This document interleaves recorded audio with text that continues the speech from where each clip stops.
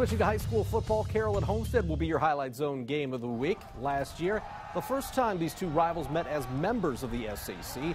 Carroll winning in the regular season 31-24. In the playoffs, though, it was Homestead finding revenge with a 35-26 win in the sectional championship game. This year, the Spartans 4-2. That despite losing starting quarterback Drew Kazai in week 1. Carroll, a team still in the race for the victory bell, at 5-1.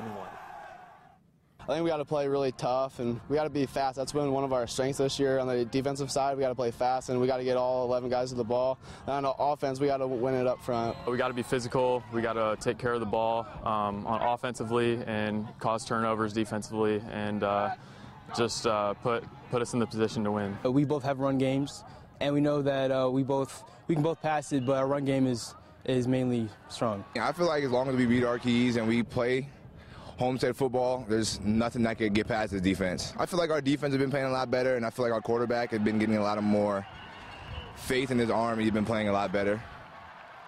Jessica Starbird will be live with Homestead head coach Chad Zolman tomorrow at 6.